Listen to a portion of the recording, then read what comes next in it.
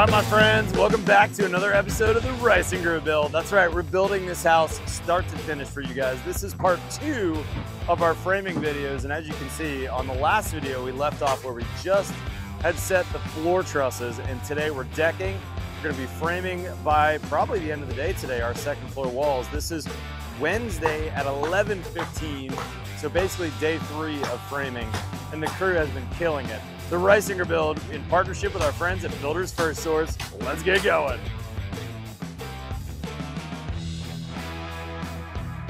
A Build original series in partnership with Builders FirstSource. The Ricinger Build. Okay, y'all, here's the scoop. This product is really a premium subfloor product, and for me, I don't want to mess around when it comes to subfloors and squeaks, so I like to use the best, even if I'm saving a few dollars, let's say, by using a girder truss instead of steel.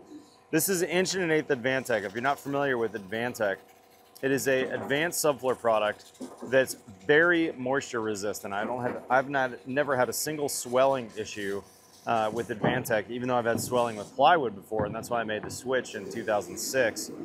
We're using their glue that comes in a can, and this glue is a polyurethane glue that goes on like a foam and falls to a gel. And you're gonna see here in a second, it's just gonna kind of fall down. The guys actually went pretty heavy on the glue. We probably could have gone a little less heavy than that. But you're gonna see when that panel drops down, it's gonna drop into that glue, and it's gonna make a tenacious bond between the Advantech and the glue. And now we're not gonna have any issues with squeaks on this house. And we're only gonna nail it, by the way. We don't need to screw it.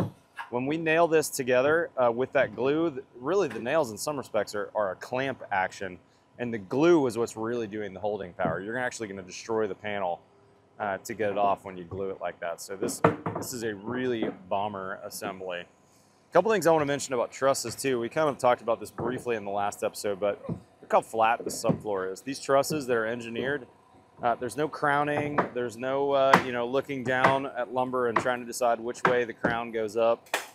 Perfectly flat from the factory. These are 20-inch deep trusses, and you can see these nice open webs. We got lots of space on these webs to run all our mechanicals. It's just a really nice floor assembly.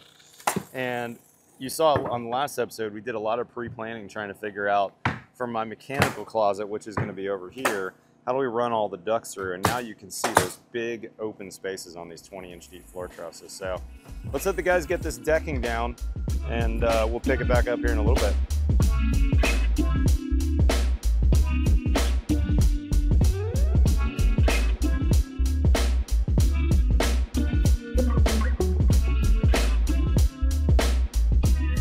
Okay, y'all, if you don't know him, the famous Bill Wood of Madera Framing, this is Bill's guys framing. Bill and I have worked together for 15 years now? I think so, roughly. Yeah. We've done a lot of houses together, but this is our second house doing Ready Frame. That's right. I'm curious from your perspective, Bill, the old salty framer that I suspect a lot of viewers can relate to you and me, being the old guys in the room. Oh my God. Let's talk about what you like about it, what are the downsides or things you don't like about it, Ready Frame in particular, that is.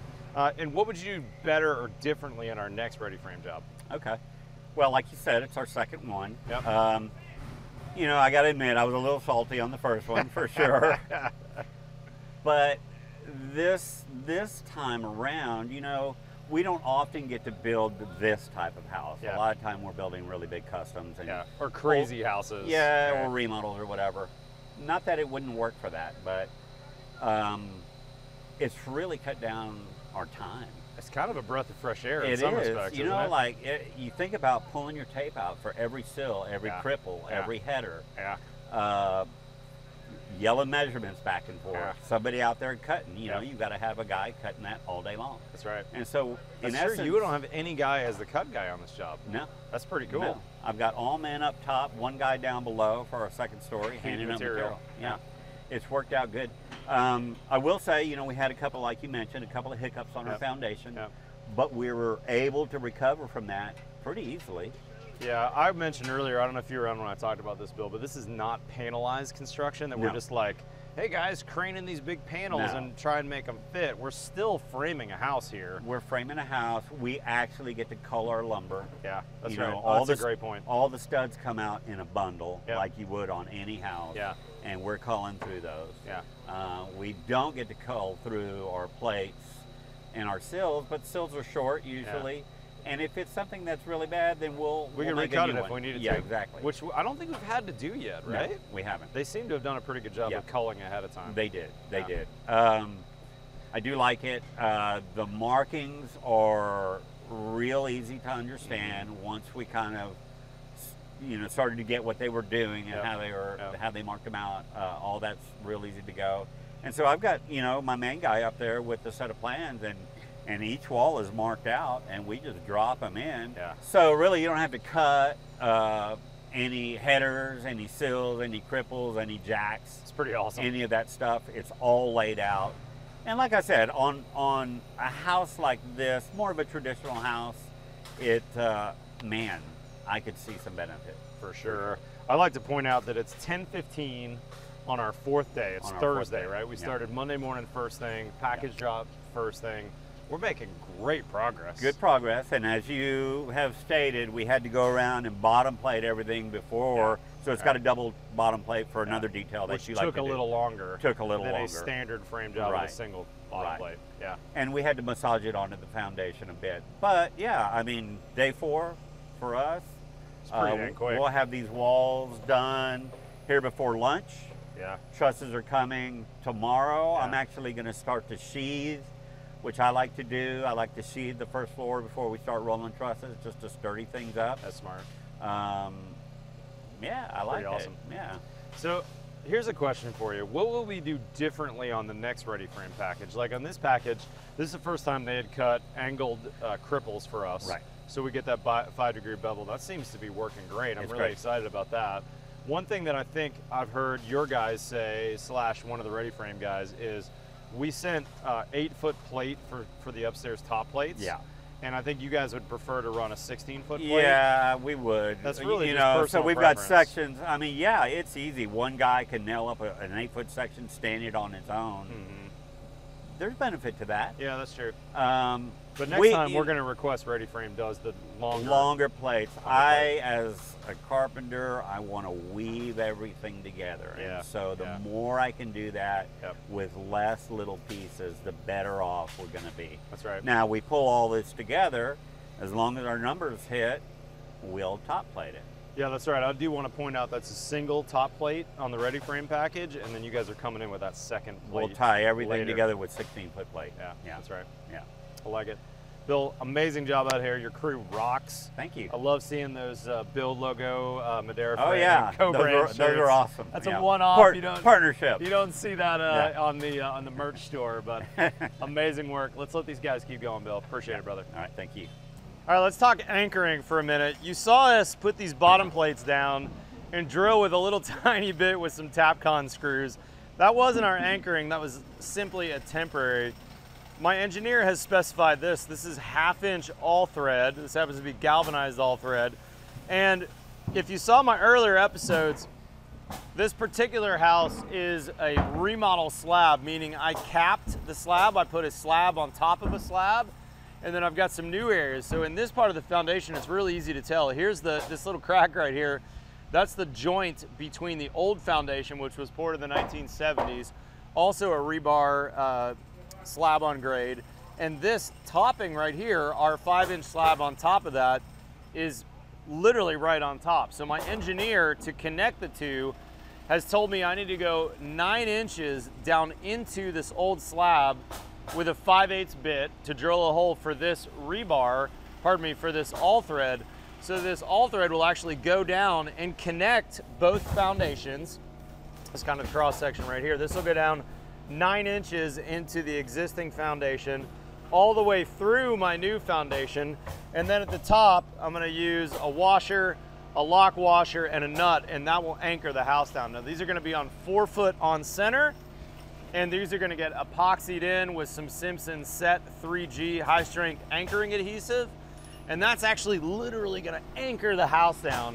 So when those crazy winds come, when the storms come, this house, which is going to resist the racking, is also going to be anchored down to this concrete foundation. A couple things that you need to know about this. When you drill these holes, we're drilling a 5/8 hole to put the 1/2 inch all thread in. There's a lot of concrete dust in that hole. So we're blowing that dust out with this cool tool. This is a Bosch blower, which comes with this really nice attachment. It's got a really thin blower on the top there, so we can blow out of that. And then this collar ensures that the guys don't get that dust blown back into their face. However, you got to use a scrub brush. It looks like a bottle brush to get all that dust out. So they're going to blow it, they're going to bottle brush it, and then they're going to blow it again and then double check that we've gotten all the dust out of there before this epoxy goes on. Now I need to actually have an inspection on this. So Whit, my engineer, is coming out to the house tomorrow. We're trying to get it all prepped so he can check every one of these. And then just for the sake of my builder friends out there, those are on 4-foot on centers, but you're gonna notice anywhere we got a plate break, I need to go within 1 foot of a plate break. So I have 2 holes right here. And then anywhere I've got a corner, I need to have an anchor bolt within 1 foot of the corner. Now in the new part of the foundation, I could have used the standard J-bolt like you see in a lot of new construction, but you know, Bill, my framer, and I talked about it, and we said, you know what, instead of being real specific about placing those J-bolts, it's easier for us to drill an epoxy anyway, so we just went with a thinner, I believe this is an 8-inch, so we'll probably get like 6 inches or 5 inches of embedment here, and these are epoxied in, and this meets my engineer's standards as well. We could also, like we've done a lot in the past, use the Titan HD screws. Those are really cool. I'd use those on my house, so that's another option to drill later without having to go to the expense or the time of epoxy in this threaded bar.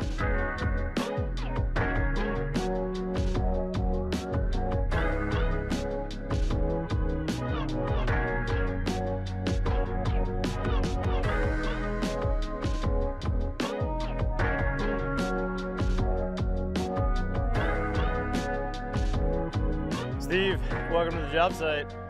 Looking good out here. Day 4, we're still on lunch break. It's just a hair after 1 o'clock. So we've been working for 4.5 days and we've gotten this far. No, I'm sorry, 3.5 days. What am I saying? Wait a minute. What am I saying? This is Thursday, Monday, Tuesday, Wednesday, and half of Thursday. Yeah, 3.5 days. I said it right. I think what you're really trying to say is how exceptional design work up front yes. really provides expedient framing. I love it. I am curious. Isn't it crazy to come to your jobs where you've envisioned this in your head and all of a sudden the sticks are in the air? It's one of the most exciting times. For sure. To see this come alive. For sure. It always is. Come on in. I'm curious from your perspective, Steve. You know, we're utilizing your detail that you came up with a long time ago, which is slab top insulation.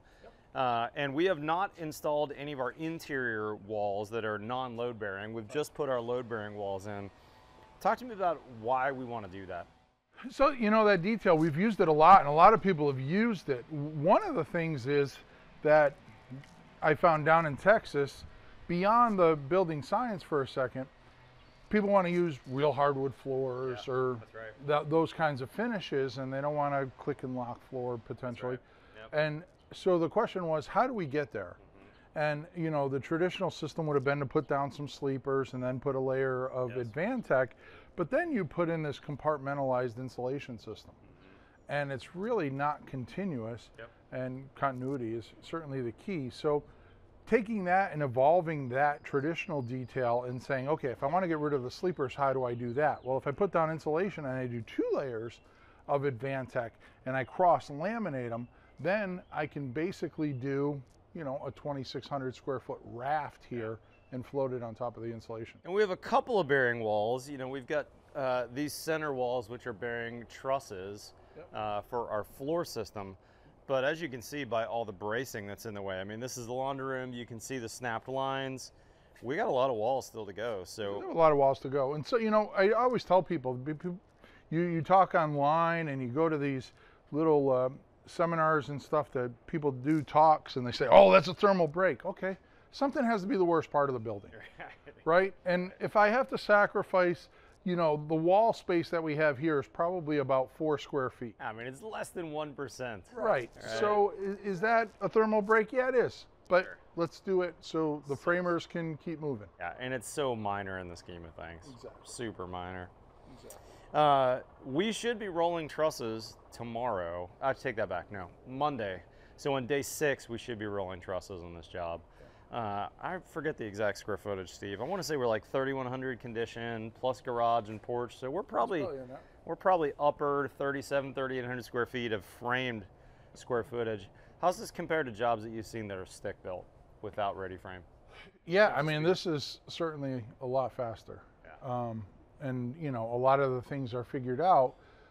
And you know, it makes it faster here, but it doesn't necessarily make the process faster because somebody had to figure all this out. That's right. Prior to here. Yep. But the beauty is anytime you can run in parallel with systems, then it's to your advantage. Yeah, that's right. Because it's the linear part is what kills you. Yeah, and honestly, I'd rather pay your hourly rate to do some pre-planning than have 7 guys standing around scratching their heads or going quite slow on the job site. Exactly. So anything we can do to speed up when it comes to construction, but spend that time pre-planning, whether that's the architect, whether that's the mechanical designer, all that pre-planning absolutely pays for itself when we get into construction. And you know, typically on the jobs that are, you know, being familiar with, there's always the one guy that does the layout. Mm-hmm. And then there's a bunch of guys that can do the actual building of the wall, standing it up. Yep. The beauty of this system is the layout's already done. Yeah. So you could put a team over there, you could put a team out back, and you could put a team over there. That's right. And just have some modestly knowledgeable guys that understand what the difference between an X and a C is. Yep.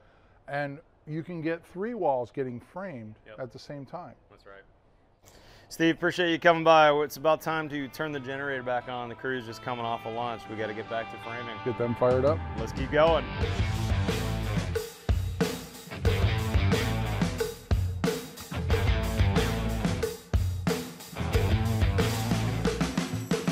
Holy cow, can you believe how much got done this week? This is day 5 of framing. It's 4:30, the crew just headed out the door. Man, we got a ton done. What a big week here on the job site. Can you believe it, guys? A ton done. This is 5 days of framing. Literally, the framing crew just pulled out from the job site. It's about 4:15, and it's been so hot this week. I looked at my phone mid-morning, and it was like 80% humidity today. It was crazy. We all sweated our tail off. And not only that, we unloaded some serious stuff. You saw the trusses got unloaded. Well, the guys already carried the back roof trusses around, and those are loaded on the back roof. And then check out these big white pallets you're seeing here. That's our Atlas polyiso foam that we're using on the job. We have 3 different types of foam. We've got rooftop foam, we've got slab top foam, and then in one area of the house, we're doing some exterior insulation as well. I'm kind of making a 2x6 northern wall, so stay tuned for that. And then the guys have made some great progress on the zip R, but I still have basically 4 pallets of zip R to go on the job site. I mean, just a ton of work today, and I sweated through my shirt more than one time today. A couple things I want to point out. The guys did a great job of getting some safety rails up. Our stairs are going to be coming down here. This will be balcony railing, but for now, that's just our ladder spot. But check out the back family room right there. Truss is all laid up. I think we might actually get some work done tomorrow on Saturday. I know that Bill Wood, my framer, wants to finish sheathing around the rest of the house before we start on trusses. So those are just stocked. I think probably Monday is going to be trusses, which would be day 6 or probably day 7, something like that. But man, ready frame, absolutely killed it. Now, I do want to point out though, you've got a lot of bracing going on in this house because those walls are not sheathed. So as you walk around the house, a fair amount of bracing going on. We should ask Bill later in the episode, but he's a big fan of sheathing after rather than sheathing before like you see some other carpenters do. So we'll ask Bill that question. That being said, it's Friday, I'm tired. Let's call it quits for the day, and we'll come back either on Saturday or on Monday and pick up the video.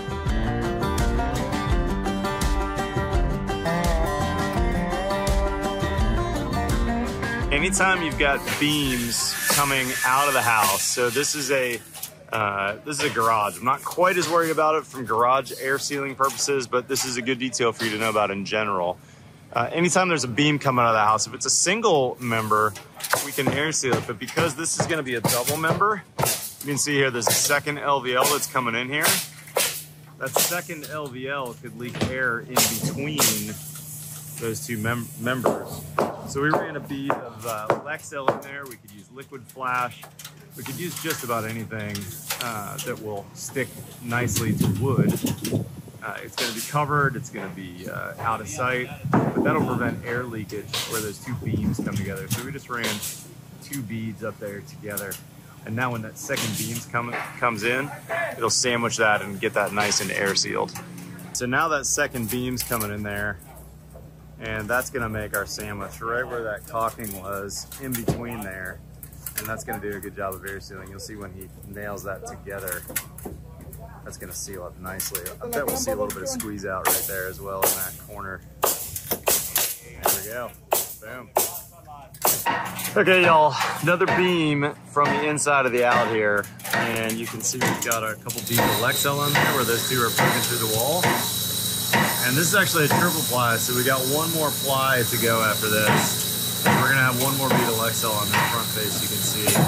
And once that gets nailed together, that's gonna air seal it in that bottom section you're seeing right there where those beams come together to make sure that we don't have airflow through there.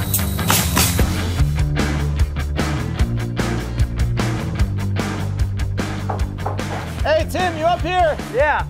There you are.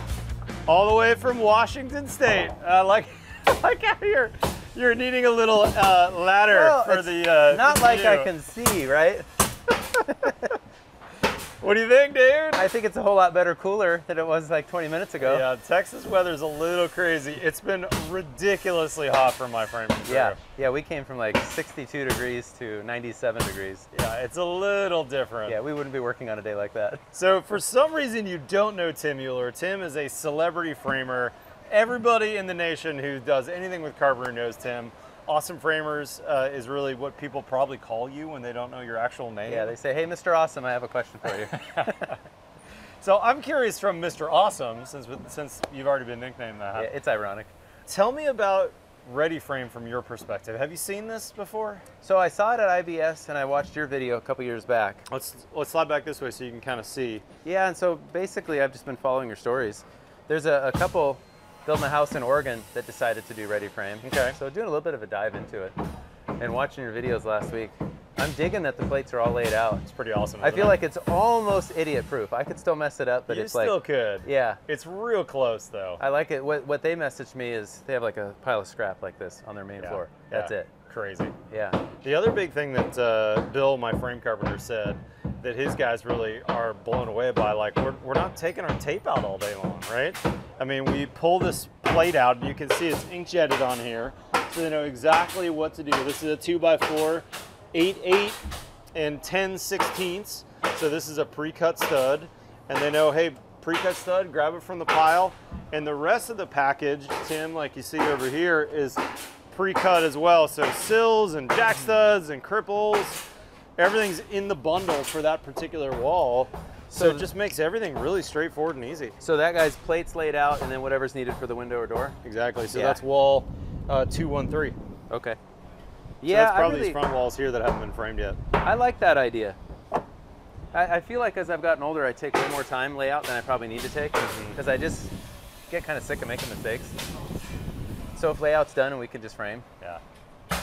I think the big thing on this job too is time is money. So we are on day 7 of framing on your visit here today. So we started a week ago Monday. We worked an extra Saturday in between. And I mean, look how far we are. Yeah. We're rolling trusses on the garage. The back truss is already up on the house. And we're stocked for the main roof trusses. So we've just come really, really far. Well, we pulled in today, the neighbor drove up. What are you trying to set a speed record? Kind of. That's right. Yeah, that's awesome. Yeah, that was an interesting comment from the neighbor about the speed record. Yeah, it's nice to have a smaller footprint for the neighborhood. For sure. You know, where we're making noise, cutting stuff all day long. If they're framing walls without using saws a whole lot, that's got to even be nice as far as less noise for the neighbors. Yeah, that's right. Now, we did get a meter finally today. We've been running off generator power for a while. My city electrical, for various reasons, didn't plug me in as soon as they normally would have. So having that generator off now makes a really big difference. All we're hearing is the generator and the nail gun at this point, which is pretty nice. I'm curious from your perspective, Tim. You know, we tried to do this house on a bit of a lower budget than I normally do on my custom homes. You know, things like 2x4 exterior walls instead of 2x6 walls, roof trusses instead of hand-cut rafters. On the other hand, though, I've got some things that I felt like, look, this is something that I don't want to vary, including what's at your feet right here. This is 1 1/8" Advantech X Factor, which is a more expensive product. It's a heavier product. What do you think about what I've done here in terms of cutting back where I should and could, but in other places spending the money? It's always subjective, right? Yeah. For me, I'm the framer. I don't want to pack that. So I would have taken that money and put it in something else, right? Yeah. But I mean, you're going to have like a very stiff floor system. And I noticed downstairs, like even just a piece of it right there. See, I can pick this up. This is like a 3/4 4x8, right? Equivalent weight. I noticed just how much glue they put between the joists and the You know what though? That honestly was not their fault. I gave them a long gun. Well, that had a really wonky. It had a really wonky tip. Yeah. And it kind of. I was wondering how that worked out, but what I like seeing is the dark purple. Yeah. So you know the glue's doing its job. job. There's plenty of glue. Yeah, and there's a lot. Well, if you're going to pay the money for the subfloor, that's right. Then do a really good job gluing it, really good job fastening it. So Absolutely. I think you know, everything kind of comes off the floor, right? So why not make it? If that's where you're going to spend a little bit more money, it's worth it. For me, that stiff, strong floor really makes a difference. And we're in the South here because we're all pretty much slab on grade. All my mechanicals are running through trusses. I'll have ducts running everywhere through those trusses. So if I tell the truss engineer, look, I'm looking for this stiffness, L over 360, then I might as well put the best subfloor on top of it that I can. I'd be curious to see what the stiffness, because our engineer will send us the frequency. I think there's some papers from some of the manufacturers on vibration, what level is comfortable, when do people notice. Doing the floor trusses 2 foot on center with this, no matter what the truss was designed, L over 360, does it feel like it's L over 480 by the time you glue and nail this stuff down? I suspect it is. Yeah. I mean, these floors feel really, really stout. They're really stout. They feel really good. Which is a good thing. Like my house was the very first time we used I-joist back in 2001. Yep. And I can feel it. And the, I don't know why we have a hutch with all of like Nikki's grandma's china that we're never going to use. Every time you walk by, you just hear it rattling. Yeah, it moves. It's clinking. Yeah. That's not a good. Not a good feeling. So I'm curious, and we haven't talked about this ahead of time, so I'm going to put you on the spot. I typically see you framing your walls on the deck and sheathing them on the deck, and my crew really likes to stand the walls up. As you can see, there's a lot of bracing on this job. We brace the heck out of it, we plumb the walls, and then we sheathe. What do you think about that? So I've been thinking about that because online people want to argue about which is the best. I don't think there's such a thing as which is the best. It depends preference. And situation. So if there's 2 of us framing, I want to sheet the wall and raise it. But if I had 4 or 5 guys, I want to get walls framed and then have somebody. We want to do things in parallel instead of one after the other, right? That's right. I think this is a benefit that I see for me. You know, that's an 8-foot sheet, and we're sticking up about, I don't know, 4 or 5 feet. Which means I've got that sheet going down 3 feet and connecting my lower and my upper walls with shear. I really like that. There's not that break at the plate line. I just feel like it makes a stronger house, but again, it is preference then. Yeah, and like we don't need that seismically where we're at. It's plate to plate. Right. But if you bridge the rim, you can eliminate a lot of strapping on the outside because you get the uplift too. Right. So it's like just a little bit of forward thinking could save labor later. On the other hand, though, I don't see you having to use pump jacks a lot in your jobs because you're not needing to be outside to do that. Yeah. I mean, my mindset from the time I was a kid, everything's already hard. And Dad convinced us to buy a forklift back in 2001. It was this old like 1978 Badger Dynamics. It would never start. We had to start it with ether, no brakes, but it taught us the value of having hydraulics. Yeah, and huge. So forklift is like. Now, I would have used one here, in full honesty. We use them a ton in our jobs. We just didn't have the room. Yeah, I was wondering about that. I've got a 5-foot setback on both sides, and I had very little laydown space on this lot. So it's a case by case, right? I would have totally A forklift is best, yes, but we can't always do it. Yeah. So you just do the best can you you can. imagine how hard it was to hand get those bad boys up? Yeah. My crew is a strong and smart crew, and sometimes muscle power is how we need to do it, and that's how we did it for Sometimes you just have to get it done. Yeah, for sure. I did have a midnight thought, though, that I wonder if I would have saved time on a crane on this job. You know, this might be a candidate for one of those rotator forklifts where the footprint's so small, but it can reach everything. Like a Magna lift? Yeah. Oh, man, a Magna lift would have been awesome on this job, yes. Yeah, because your driveway's full of materials. Yeah. So I could have just stocked it in one place and rotated that cab even around. a boom truck, it might have been. Some of those Magna lifts that I've seen Kyle Stumpenhorst use have like 50 feet plus of reach, don't they? Yeah, the one we were looking at was like a 70-foot stick. Dang, that'd be and awesome. you control the whole thing remotely. Oh my god. And as long as you leave the sensors on, you can't tip it. Yep. So it will tell you if you can't go that far. Yeah, that's right. You plan the whole job around that location and the stick length. That's so crazy. Yeah. That's crazy. Let's go downstairs, Tim. I want to ask you a couple questions about my zip install. We'll see you down there. All right, Tim. We're using Zip System R sheathing on this job, and I know you've been using Zip for quite a while. 2009. 2009, so quite a while. So this, if you're not familiar, for the viewers who haven't seen it before, this is a 7/16 panel. It's oriented strand board. And then this green facer is the WRB, the weather resistive barrier on the outside. And this one happens to be the insulated version, Zip R. So we've got an inch of insulation. It's an R6. And the insulation is basically sandwiched between the studs and the panel on the outside here. And then we're nailing through that with a very specific pattern to get our shear value, because now we got this foam that's in between. It's not quite as good for shear. I'm curious, first off, let's back up a quick second. What do you think of Zip? You've been using it since 2009. Are you worried about this? You know, we're trying to make sure that tape doesn't leak. You know, we're trying to not overdrive our nails too much. I was super worried at first. Then I did all the research, watched the videos, and now we've used it since 2009, right? Yeah. The tape doesn't want to come off until we want it to come off, and even then it's a hassle. Not worried about the tape. We've got pieces stuck to the forklift that have been outside now for years, and they're just burned on there now at this point. Yeah, I was a little bit worried about, what about if we overdrive nails? Yeah, like you can see a little bit of wood on that nail Slightly right overdriven. there. Jake's test was the best, trying to pull water through, right? Yeah. And he couldn't do it. We saw some tests like that when we first started using it. So Jake Bruton, let me back up just a second in case people don't know. Jake Bruton, a friend from Build Show Network, put a hose on this overdriven fastener, a more overdriven fastener, and then put a blower door on the back side of this Zip to try and suck the air through. Couldn't do it. And I mean, it ran for like an hour. Yeah. And so once we cover this with cladding, I'm just not concerned about that at all. Yep. Since we've had shear inspections for 20 years, we're seismic zone D2.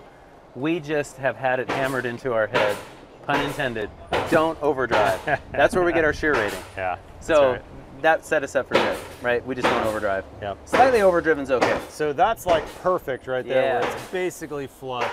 This one's maybe slightly too far in. Just breaks the skin, that is okay. Yeah, yeah. Yeah. I would tell you though that if you've got some overdriven nails, just put another one in next to it, right? And then you've got the shear value. And if you're lower on the building, I like to do something over that, maybe some tape or some liquid flash. This field, you know, at eye level will never leak. Yeah. Even if it is overdriven. So this is not a concern. I am curious what you think about Zip R, the insulated version, compared to standard Zip, because standard Zip, you're nailing it right onto the studs. Yeah. You get that beautiful wood-to-wood connection. This has that foam in there. So we're using 7/16 Zip since 2009. Yep. Structural one panel applied right to the studs. Our engineer tells us the edge spacing, field nailing.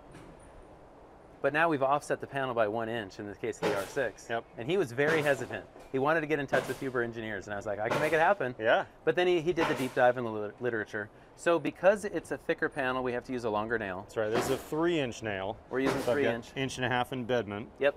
And then we just tighten up the nailing pattern. So whereas we're typically 6 on the edge, 12 in the field, he has us go 3 on the edge. Got it. So it's just more nails to make up for, I think he was calling it slippage. You know, you just imagine that nail is cantilevered off. Anything that extends past the face is more easy to bend, right? Right. So then we just put more nails in so that each nail sees a little bit less load. Right, that makes sense. So for us installing Zip R6, there's nothing we need to do different except use a longer nail, add some more backing at the corners. That's it. So one thing I like about the 6 in particular, they make this Zip System R in a 3, which is a 1/2 inch foam, 1 inch total panel size. A 6, which is our 1.5 inch here, they make it a 9 and a 12. When you get up to that 9 and 12, you got a pretty big nail. Like, do you normally shoot a 3.5 or a 4-inch nail? We're usually using 3-inch nails for framing and then sheathing with R6, but we have a couple nailers that will shoot up to 5-inch. Because now if I need to put backing for my soffits on top of this, I still want to hit framing. That's right. And so we have they're monster nails. Yeah. Because we want to hit solid backing. Good point. So when we're putting something on here, like we've got a detail where we've got a lag, a 2x4 on here. We're using a structural screw typically. I'm going to a Simpson screw to lag it through back in rather than nail it. But I like the full round head on this 3-inch nail gun too. I feel like that full round head is a great choice. And that's required for our shear values, right? We can't use the clipped headed. We see it all the time. That's right, you can't use the clip headed. We've got to use the full round head. And for us, we have to use a 131 diameter nail, which is a little thicker than what a lot of people use, and that also takes a little more pressure, so you're less likely to overdrive. That's right, great point. The last thing I want to mention, Tim, we framed the exterior walls in 2x4, and then I've got that 1.5-inch panel, and we did a double bottom plate detail. I don't know if you saw that, but I've got this 2x6 bottom plate, which captures the bottom of my foam, so it's not sticking out below. I wouldn't want ants or termites getting into that foam, so this captures it. I can tape over this joint, but then also this total thickness of wall is a standard thickness of 5.5 inches. Nice. Which I like. Yeah, so you kind of hit that sweet spot of wall thickness, save a little bit of money, but then let's not skimp on the insulation, so we add that back on. We want that good thermal bridge in there. Wood structural panel, foam insulation right over the top. Yep. One trip around the building. It's pretty nice. Yeah. And the last thing I'll mention that really takes zip over the top for me, and is a big reason why we use it, not on every job, but on a lot of jobs, is that really good air sealing that comes with taping all these joints. When we tape these joints, we're taping them for water first, but with that comes a really good air seal, which means I can get a much lower blower door score, and it simplifies the details. Plus, I can see everything on the outside and know that it's done correctly. And it looks like your installers gapped it just like they're supposed to. That's right, exactly. Yeah, nice job. You guys do a nice job. Tim, thank you so much for coming out to see me, brother. Anytime, just maybe next time, turn the temperature down a little. Will do. Let's go see if we can find Bill Wood. Bill, day 7. Dang, dude. It's coming along. It's coming along really well. Yeah. So we don't do a lot of truss roofs. I've been a little bit snobby on truss roofs, to be totally honest. I like a hand cut rafter. You've done some amazing hand cuts on my jobs in the past, including my own house. We're not all the way done yet, but give me the difference, if you can, just ballpark it, on labor savings on these trusses. I'm putting you on the spot. I didn't get them prepped ahead of time here. Well, trusses go faster. There's a lot of front end work. Yep. We don't always, with the stuff that we build, we don't always get to use them. You know, they're heavy to, you know, if you look at those up on the second floor. Those are a bear to get up there. I mean, it's a rope, 2 ropes, and a couple of guys pulling them up there. Yeah, they're faster. I like them. You know, when they don't work, that's when things they don't work. Right, good point. But not easy to modify a roof truss. Most of the time they do, and you know, like when you're trying to do something special with an overhang or no overhang. Yep.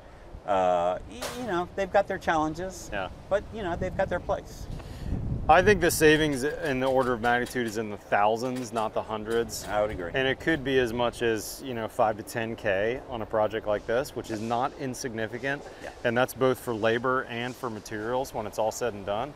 My buddy Brian Uhler has said to me, you know, if that makes a difference to the customers' lives, then it's something we should do in the house. If it doesn't make a difference in their life, we should move on. And that's a little bit of a good guiding principle for this house that we're trying to do high performance on a budget. And so ultimately these trusses are not my preference necessarily as a builder. They don't feel quite as awesome. But you know what? The clients are gonna live in this house. It'll be healthy, it'll be very well insulated, it'll be air sealed. It's not going to have any, I mean, we're going to be solid, right? You don't have any concerns with structural rigidity here. Not at all, and especially these trusses. These are extremely well-built trusses. Yeah, we have 2x6 top and bottom cords. We've got some attic spaces. Yeah, we'll show you that later. We wanted to incorporate into these. No, they're not, you know, they won't know one different. Yeah, you know? That's right. Yeah. Bill, amazing job, man. Keep it up. Yeah. We've got a few more days to go. Stay tuned.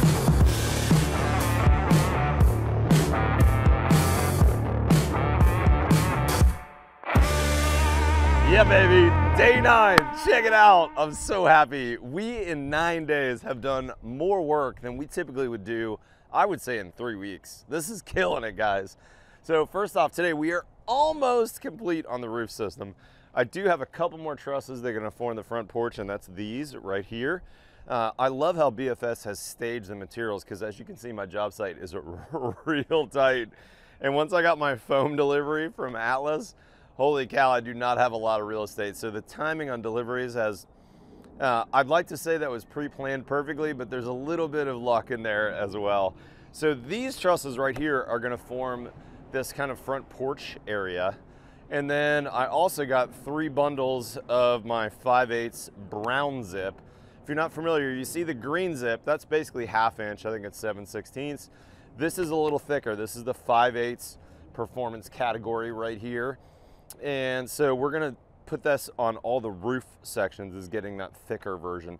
That's something my engineer specified, so you wanna talk to your engineer about sizing on all that. But man, I absolutely love seeing the house in this stage. Another thing I wanna point out is you're starting to see the monopoly framing.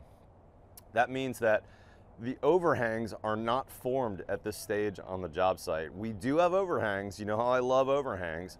This kind of looks like a Norwegian farmhouse at this point without those overhangs, which is certainly possible, but I like the forgiveness that an overhang gives us. So stay tuned, we got some things to go. I got an over roof detail, I've got rooftop insulation, there's some cool stuff happening. Why don't you walk with me though, because let's actually look at the garage trusses now that they're set. There's a couple of cool details in here that the folks at Builders FirstSource helped me out on, and these have executed really nicely. So as we walk into the garage, we still have all our bracing in place. We'll be able to get rid of that pretty soon. We're almost sheathed, but check this out. There's my attic access right there. And remember, we're in Texas, slab on grade. I have no basements for storage, so garages end up being the main storage space for Texans. This garage is quite a bit deeper. You can see we're almost double depth. I could see somebody having a nice older sports car being worked on in the front of the garage and still pulling their 2 daily drivers in here. But attic storage, huge for us. So this will get a Facro ladder. The ladder will come down this way, and then I've got a nice platform to jump onto to put boxes as I'm storing. And these are storage trusses, so we'll go up there later once we grab a ladder and show you how much space is up there, but that's gonna get fully decked up top in that attic space. And I've got a mini split head in this garage. We're gonna do a Carrier 2-ton mini split, and I've got a detail to share air between the house and the garage because the roof will be insulated at the roof line. The walls will get insulated pretty much like the house. You can see I've got zip bar on these walls. And so that means that my attic is conditioned space above my garage, even though, again, we're separated between the house and the garage. And I can't stress enough how happy I am with the way the crew did the sheathing. This sheathing on the house went up prior to the trusses going on. So now I've got a continuous air barrier between the house and the garage. My inspectors like that too, because that's also a continuous fire barrier. But what I like about that is that's gonna keep air from the house mixing with air from the garage. Things that are in our garage, we want to stay in that garage. We don't want to mix that in the house. And you know, if I could design the ideal healthy environment for a house, I'd actually do somewhat of a detached garage where there's an airspace, a dog trot, something between the house. That's not available here, too tight of a lot. This is a more traditional 2-car garage attached. But having that zip system sheathing all the way up in the attic, and by the way, taped where my rafters were touching the sheathing, means that I've got a really, really good air barrier. Maybe not perfect, we're gonna have to do some details. I'm gonna show you a few things later on in the series about how to air seal between house and the garage.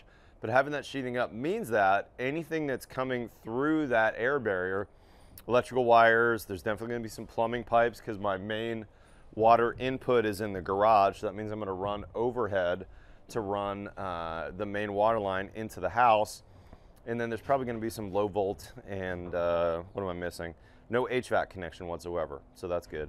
But each one of those things I'll be able to seal from an air perspective between the house and the garage really well because that zip system sheathing's up. And that's zip R as well. So if I don't condition my garage, which you certainly don't have to, or let's say I keep my garage at 85 degrees, but I want to keep my house at 70 or whatever, I'm going to be fully insulated between the house and the garage as well. And also that zip R is running up because it's going to run continuous onto that gable. I've got bedroom and bathroom space on the other side of that. So that zip R is continuous now between the house going all the way up to the gable.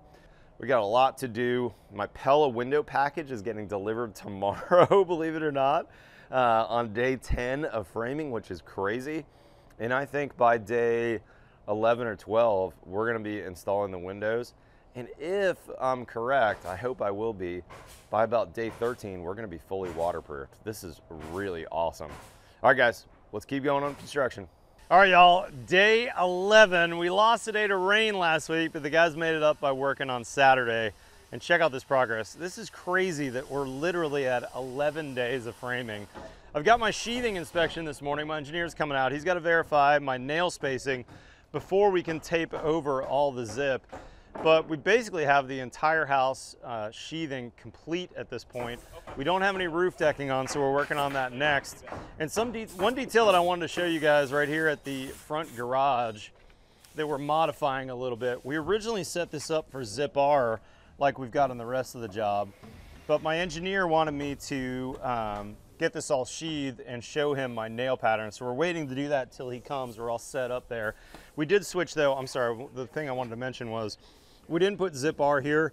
We're using 2 layers of standard zip, so it would be flushed out to our zip R like we originally intended. But he wanted the maximum shear value, so we went with standard zip. And this is into the garage, so it was no big deal not to have that extra exterior insulation. And then when you walk inside, oh man, some changes. This looks great. We're able to take a lot of the bracing down because now we're fully sheathed on the outside. And you can see the rain we got on Friday. We had like an inch of water in the back here that we had to kind of mop up. We were able to cut off one of our floor drains. This floor drain will be inside my HVAC closet, which is on this kind of area separating the master, I don't know, foyer, I guess, for lack of a better term, in this family room. And you can see the walls chalk lined on the slab here. So there'll be a doorway here, and this will get you into the closet. And that'll be an emergency drain for that space. And then what's cool now is you can see the trusses. Check this out. See that big void in the trusses? The BFS truss guys helped me out by thinking about, okay, when that closet's here and I've got an upflow, how am I going to get all those lines flowing out of this and through the trusses? So we pre-planned that. It's looking like that's going to work out nicely. And we do have our roof sheathing on here. So now from the outside, you can really start to see that Monopoly framing. That really iconic, that wall coming right down to the roof line. And we'll be able to tape that joint on the outside. So we've got a perfectly air sealed house. So now we've got that Monopoly framing on the outside so that that wall sheathing is actually gonna touch that roof sheathing, and we can tape off that detail for a really good air seal without having to rely on special things on the inside like spray foam. We should be fully watertight within the next day or so, and then we'll be ready to start installing our first window. So really, I think this is a good wrapping point for this framing 2 video. Framing's gone incredibly fast. To think that we're really on day 11, and I should really wrap up framing around day 12. Now, one caveat, you'll notice that I don't have my interior walls in yet. We're gonna be doing that insulated subfloor detail, and then those interior walls will get framed. So it's a little bit maybe premature to say that we're done on day 12. That's not totally accurate, but I've also got an additional detail, stay tuned for in a future video, where we're gonna be doing 4 inches of Atlas insulation on the rooftop of this house. And then we've got an insulated over roof detail, so stay tuned for that video. With that being said, guys, huge thanks to our friends at Builders FirstSource. This ready frame job has gone incredibly quick, and everything has just clicked right into place. It's been a lot of fun. So with that being said, stay tuned for the next episode of the Reisinger Build.